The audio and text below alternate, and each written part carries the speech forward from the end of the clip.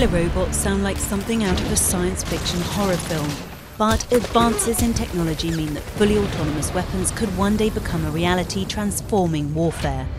Autonomous weapons which use artificial intelligence to select targets are already being developed, aiming at reducing cost and risk to human soldiers while increasing speed and efficiency in action.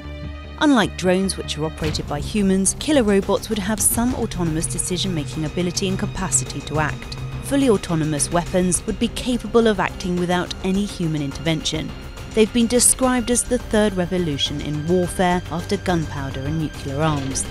Some of the world's most prominent scientists believe that fully autonomous weapons pose an unacceptable threat to humanity and could trigger an artificial intelligence arms race.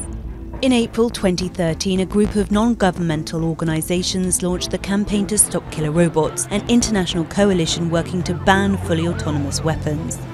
The International Committee for Robot Arms Control, meanwhile, campaigns for the peaceful use of robotics and regulation of robot weapons.